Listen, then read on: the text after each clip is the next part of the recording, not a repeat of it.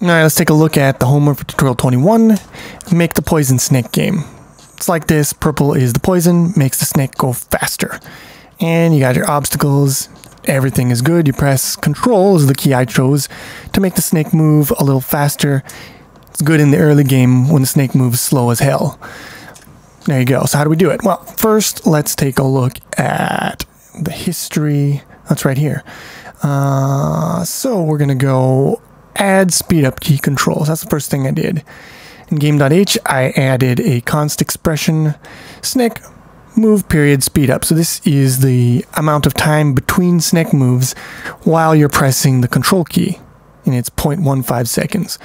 So if we go into game.cpp, we see how that is implemented in code. So we add a check here for VK control. If the control key is being pressed, we set snake modified move period, which is just a floating point value. We set that equal to whichever is lower, snake move period or snake move period speed up. And the reason for this is you can imagine as you eat more poison, this period is going to become very low, and eventually it's going to become lower than the speed up period. So in that case, if you were to press control and set it to speed up period, it would actually slow the snake down, which is kind of cheating. The whole point is if you eat too much poison, the snake gets too goddamn fast. So what I've done here is I've taken the minimum of these ones. Take whichever one is lower. So in the beginning of the game, it's going to be speed up. As you progress and eat more poison, it's going to eventually be period that is the one that is slower. So we set it initially to move period. Then if control is pressed, we conditionally set it to either speed up, or we just leave it as move period. And then down here, we do the same thing. I've just replaced whatever it was before, move period, now with move or modified move period, which is the move period that may or may not have been modified via the control key. And there you go. You've got your speed up key. Great. What is next? Yeah, food is managed in board. All right. So I've erased goal.cpp. I've erased goal.h. We don't need that shit anymore. What do we got going in board.h? Well, got a bunch of stuff. Let's look first at the variable. So our grid, our 2D array of bools, has obstacles now replaced by a 2D array of ints for the contents, because bool can only store two states, true or false, right? But now we have a possibility of 3 states for any tile. It can be empty, it can have an obstacle, or it can have food. So I mean, there's multiple ways you could have solved this. You could have created 2 arrays, 2 2D arrays, one for obstacle, one for food. But that's dumb for a number of reasons. First of all, waste space. Second of all, it's not possible for a tile to have both an obstacle and food. So instead of duplicating those 2D arrays, put it all in the same array. And the state, the int value of the array, determines what is contained at that location. Nothing, an obstacle, or food. I added 3 speed up, but that's for the future. Got a little ahead of myself there. So we had const expression for the food color, and we got some functions here. Get contents will return the contents at a certain location in our grid. Consume contents will attempt to consume the contents at that spot. It's basically for when you eat the food. Spawn obstacle will spawn an obstacle. It's the same as before, basically. But we also have now a spawn food function that will spawn food at a random location. And I changed the name of draw obstacles to draw cells, because now it's not just obstacles, there's also food that can be drawn on the screen. So in board.cpp, we remove the goal because it's not a thing anymore. Now we have check for obstacles becomes get contents. And here, instead of return has obstacle, you just return contents. Same deal. Now we have consume contents, and all that does is it sets the contents to 0. But we also have a check to make sure that the contents at the location is equal to 2. And the reason for that is because the only contents you can consume is the food, and the number for food is 2. So we just do a little bit of a sanity check here to make sure you're not doing something stupid. Then spawn obstacles, the same as before, basically, and spawn food. Spawn food and spawn obstacle are basically the same thing, only one of them sets it to 1, the other one sets it to 0. Otherwise, same idea. And now here, instead of checking, what was it before? Here we were checking for obstacle, I believe. Where is it? Check for obstacle. Before, now what we're doing is we're getting the contents at that location and making sure that it is 0. So if it's not 0, that means there's already something there. Redo. That's the same for both of these. So both these functions are identical, except one sets the location to 1 for obstacle, the other one sets it to 2 for food. And what else? Draw cells. Now we have some tests here. So we get the contents at the location in the loop, and then if it's 1, we draw obstacle color. If it's 2, we draw the food color. And let's go to game.h. What do we got here? We get rid of goal. Get rid of goal here. We don't have goal ain't a thing anymore. And get rid of goal here. In the constructor, we got to spawn a single food onto the board to get the ball rolling.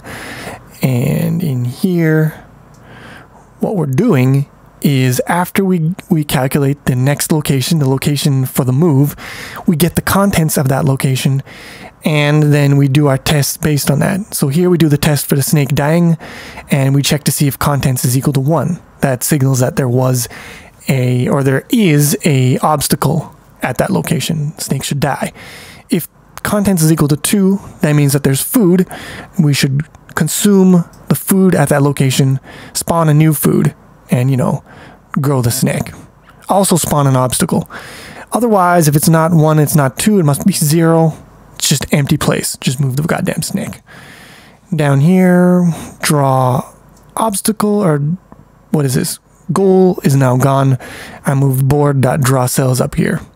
So this gives you the same old snake game, only instead of storing the goal in its own object, it's now stored on the grid, same as the obstacles. Everything else pretty much the same. Moving on. All right. Consolidate content spawning functions. You might have noticed, I also mentioned, that basically the functions for spawn food and the functions for spawn obstacle are identical almost. The only difference is one sets it to 1, the other one sets it to 2. So instead of having 2 functions that are basically identical, I just make one function called spawn contents, and what it does is it takes in an extra parameter, which is an int for the content that's going to be spawned, and it does the same test and loop. And when it spawns it just sets it to the content type that was passed in. So this will work for any number of different kinds of content, and it's just better in my opinion. Board.h, yeah, we just get rid of spawn obstacle, spawn food, replace it with spawn contents. Game.cpp, now instead of spawn food, we spawn contents with 2. And here, instead of spawning obstacle, we spawn contents with 1. Spawn food is spawn contents with 2. And there you go. What's next? Pick your poison. All right, so here's where we add the poison to the game. Lots of changes here. Well, a few changes. So what do we do here? So we added a constant expression here for the poison color, and I just changed the comment here. Change it to poison speed up. But yeah, so 0 is empty, 1 is obstacle, 2 is food, 3 is poison. Board.h, what do we do here? We add for the draw cells, we add an extra check here to see if it's equal to 3. That means poison, so draw a cell with the poison color. And that's actually all there is in here. All of the logic for this is going to be going in game.h and game.cpp. So, a couple of changes now. Before, the snake speed up factor was the amount of speed up that happened every single frame. It's speed up by this amount, by some calculation. It's not really important. But now we're only going to speed up every time you eat the poison. So speed up is going to be handled a little differently, and it's going to be a lot larger because it's only going to happen, you know, once every so often when you eat poison instead of once every frame, which is 60 times a second. So here's a snake speed up factor. Basically works, I'll show you later, but it works by multiplying this number by the current, where is it? The current move period is multiplied by this number to get the new move period. And period, I adjusted the minimum move period. And I added a couple of constants here for the number of poison that starts off on the board and the number of food that's going to be on the board. So in game.cpp, what do? We got lots of things. Well, first of all, in the constructor, we got to spawn all of the poison and all of the food. So we just do a loop here, spawn a bunch of shit. Great. Down here, what we do is if the contents are equal to 3, we're meaning poison. So when we're moving the snake, if the contents of the place we're going to move to equal to 3, we move the snake, we consume the contents there. We spawn new poison, and then we adjust the move period by multiplying it by the speed up factor and taking the maximum of that and the minimum, so we can never go below this value. And then we play the fart sound for that. And that's about it, I believe. That's all you really need. Did I miss something in board? I think that's weird. I could have sworn that consume contents. This is actually a bug here. I think I must have fixed it later because I don't have any problems with it. But here, consume contents, we check to see that it's equal to 2. But you can also consume poison. So I don't know why I don't know why this works, but it works. Maybe when I tested this part, I tested it in release, which is always a problem. That's why I always test in debug. Anyways, this should be equal to 2 or equal to 3, but for some reason that didn't get changed. Not a big deal. Tweak sound effects and color. Okay, here we go. So here's a few tweaks to the game. I make sound effect. What is this? So I make it, change it from a sound to a sound effect, the fart sound, because I wanted it to be, a little different every time you ate. I could have, maybe, no, I did, eat is already a sound effect. So I just make fart also a sound effect. Because if you eat a lot of poison in a row, you're going to get the same sound. It's nice to have a little bit of variation. What else we got here? Alright, so now when you play the fart sound, you've got to pass in the random number generator. And I also modify its audio a little bit. I make it a little louder for the game over fart. And I make it a little quieter for the poison eating fart. And what else? That's all there. Now, board.h. Poison color, I just modify it a little bit. Give it a little better color here. That's it. And in here, I just reorganized project files. Basically, a couple of these H files were in here with the CPPs. I just moved them up there. So, apparently, I made a mistake here. There's a problem. And we could test it out. If I try to put this in debug, build, and then I try to eat some poison, what should happen is it should crash. Yeah, let's go. Yeah, here we go. Assertion failed. So, I fucked up a little bit. Abort, but it's okay. All I gotta do is go into board.cpp. Where is you? There you is.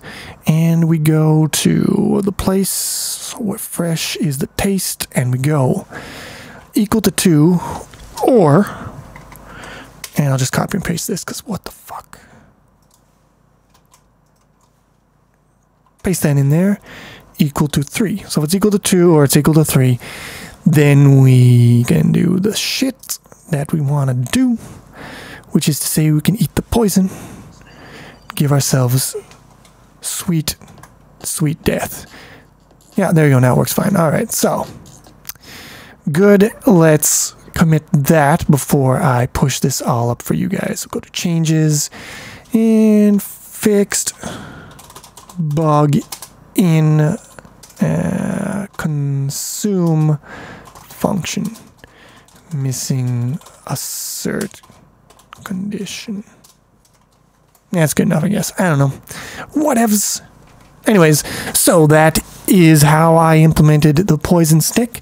As usual, if you have any questions, comments, you know where to leave them on all the places. And I will see you soon with some more C++.